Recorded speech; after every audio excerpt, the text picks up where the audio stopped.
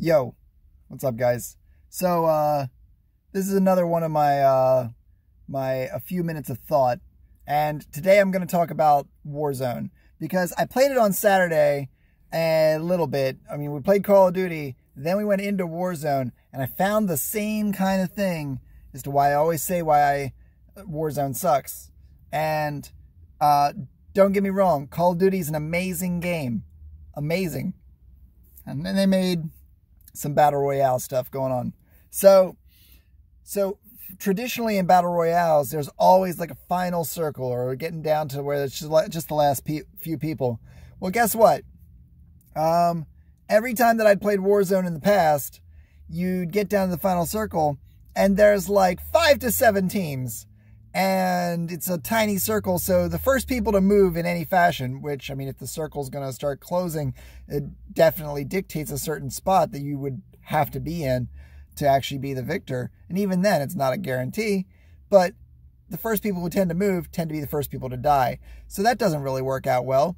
In Fortnite, it was always like you get down to a tiny circle, but there's 3 people left. And then, you know, yes, it's whoever moves first kind of dies, but it's more dictated. Like, you can easily see who's in the worst position, who's in the best position. And if you need to make a better position, it's not that difficult to move yourself around unless you are out of materials, and then you're in a bad position. That's just how it is. But there's only 3 people left. It's a lot easier. Before that, there was more space and there were 4 or 5 people left. In Apex Legends, like, same deal. It's like 3 teams left, something like that. It's pretty easy to see where everybody's at all points. I haven't played enough PUBG to tell you where everything falls with that, but I'm going to guess it's about the same deal. There's 3 or 4 people left, and the zone starts closing. It's not, you got a little bit to work with, but it's not like you are constantly feeling surrounded. And that's the problem with Warzone, is that when it gets down to the last few people, there's literally nowhere to go.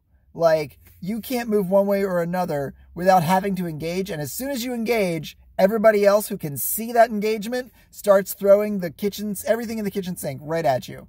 And so now you're dead, and the other guy who actually killed you that was right next to you, he's hurting. The other team decides to charge in. Now they're screwed. They're out in the open, and it's down to the last 2 teams over here who were just kind of hanging out because they got the best positions and the circle fell right. So that's my opinion on Warzone. Every time I watch Warzone, it makes me want to play Warzone. Every time that I play Warzone, I don't want to play Warzone. That's how it is. All right, guys.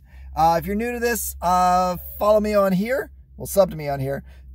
Follow me on Twitch. I'll have the link below. As well, join our Discord. Come play some games with us. Later.